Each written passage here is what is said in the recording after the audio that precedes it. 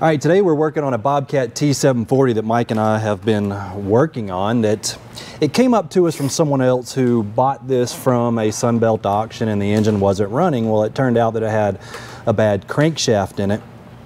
So what they did is they got to rebuild the bottom end, they put it back together. Now the person who built this is a very capable builder. He's built many of these engines, but this one just wasn't quite right. I talked to him on the phone for a couple hours and we could not get the engine to start.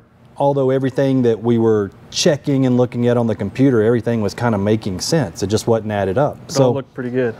Yeah, everything looked correct. So they sent it up here to our shop so we could just double check everything. And Mike and I went through this engine, and what we're talking about is we couldn't get it to start. So we're going to go through everything that we checked and then what we eventually found, what was wrong with it. So this is just more of an interesting type situation than anything, but also a good learning experience. Not very common at all. Not common at all. I've never seen this. So let's talk about it. Engine came up here, it wouldn't start. You know, first thing we do is we put on the computer just to verify all our settings. We had crank signal, we had rail pressure, we had cam signal, but cam signal was just a little weird. But we can unplug either the cam or the crank and the engine should start. So we unplugged the cam just to eliminate the cam sensor and still wouldn't start. Replaced the cam sensor, still wouldn't start. Put a engine harness on it, still wouldn't start. We even took the injectors out like on a mechanical engine, flipped them around to make sure they were actually even firing. And they were all firing fine. They were all firing perfectly. We checked the fuel. We made sure we had good fuel in it. We tried to pull fuel out of a diesel tank. We did have an issue with that, which was what we thought was the problem originally. We had, I guess, a mix of diesel and gasoline, or it smelled like gasoline. It was bad diesel. Yeah, it smelled off, and that's why we went to a remote can just to see, okay, well, maybe it's bad diesel, because everything was there. I mean, everything on the computer checked out. We know we got compression, we know we got fuel, we know we got crank signals, we've got rail pressure.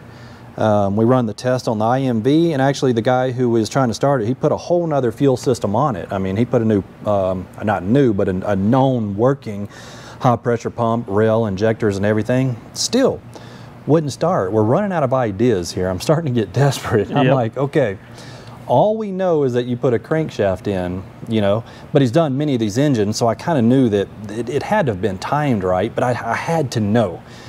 So we pulled the engine out, thanks to our trusty guy, Joel. You have to at least get a shot at Joel. He's our engine remover. Yay, muy bien.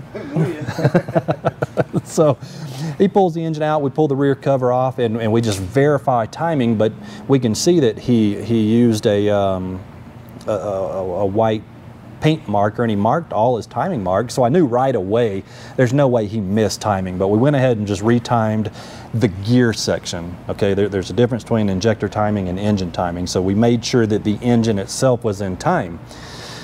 Put the engine back together, kind of just slid it into place, hooked it up, still nothing. Wouldn't start. So I'm starting to get desperate at this point. Nothing is making sense. You were desperate. I was getting desperate. You've been desperate. Yeah, it was really kicking our butt. I've never, we've just been doing it for a long time. We're pretty good at diagnosing no starts, and this one just was really kicking our butt. Okay, so we knew that was in time. There was only one other theory I could even possibly think of would be the problem. So on the front of our engine over here, we have what we call a tone wheel.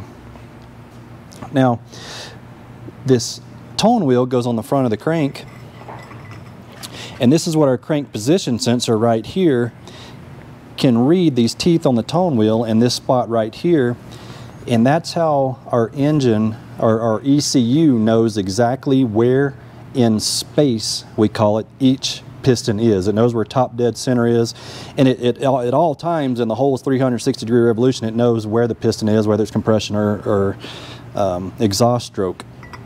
So this goes on the front of the crank, and I was like, well, either there's something wrong with the tone wheel itself, which we inspected. None of the teeth are broke or bent or anything, because that has been known to happen.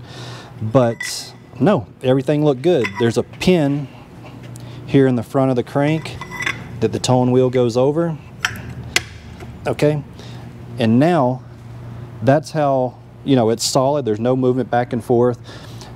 So the crank position sensor knows where in space to fire the injectors. So this is kind of what our ECU is using for injection timing. Remember, we said gear timing, engine timing is different than injection timing. But everything looked okay, right? So yep. I'm like, all right, that's it. I'm done. I'm out of ideas. I don't know where to go next. So that kept me up all night last night, and I was like, what if this tone wheel is not pinned correctly? Because this is a new crankshaft. The problem is, you cannot buy this crankshaft from Bobcat right now. They're just not available. I don't know when they'll be available, but right now they're not available. So the guy who built the engine ordered this crankshaft from China. So I was like, what if it's pinned wrong? I mean, what's the odds that they would drill a hole here in the end of the crankshaft and pin the tone wheel incorrectly? So I called my buddy. I was like, hey, you got that old crankshaft there? And he's like, yeah, I still got it. So he sent me pictures of the end of the crankshaft, and sure as hell, this pin, if we can see the crankshaft keyway here, see, this pin is just to, well, it depends on how we look at it, but just to the left of it. That's what, about 20 degrees. On the old crankshaft, the pin is on this side, the right side, 20 degrees. So somebody at the factory who manufactured this crankshaft drilled that pin in the wrong position, so now our injection timing is out of time. So the piston could be on the downstroke, or it could be on the exhaust stroke, or whatever the case may be. It was just firing fuel at the wrong time. So we said, okay, well, now let's order another crankshaft. Now, we did go through Friday parts on this. I know we've talked several times. A lot of people have mixed emotions or reviews about Friday parts, but at least from Friday parts, I know I would have a warranty because they do stand behind stuff. We've got a couple questionable issues. We've had issues with them, but they always stand behind it. So that's why we went ahead and ordered one from them. And you can see that this one is actually, let me flip it around.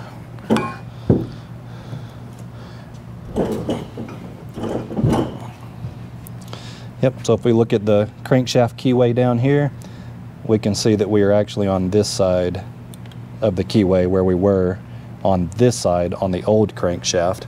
And even the manufacturing process that we noticed on this crankshaft looks a lot better than the other crankshaft. It was you can see right here, I don't know if you can see on the camera, they got the heat treating. You can see the heat treating right here, the bluing. Mm-hmm. On this one, they don't have any of that. Yeah, this is just the casting looks worse. Rough casting, and there wasn't much of a price difference. The difference is this one came off eBay because there was nothing available from Bobcat. That one came from Friday Parts, so I think it's just a better quality crankshaft to begin with. All right, so Mike and Joel, mostly Joel. Glad you agree with me. Yeah. Went ahead and put the engine back together, put the crank and everything in, but you see, we didn't put the pumps and stuff on because we want to make sure that the actual engine runs. So we still got it hanging on the engine hoist. We just got it in there just enough. There's no coolant or anything in it. I mean, there's engine oil, but there's no coolant. We don't have the charge air tubes and stuff hooked up. Just a MAF sensor. Yeah, we just plugged it in and put the battery in. We're going to see if it'll start just hanging on the engine stand, because that's all we need to know, is we need to know if this engine's going to start now. So we got the remote start box in it, and I mean, with all my arthritis, it's hard to cross my fingers, but I'm going to cross my fingers and hope it fires up. With my arthritis. Mark, arthritis, do the honors. Okay, you ready? Ready as I'll ever be.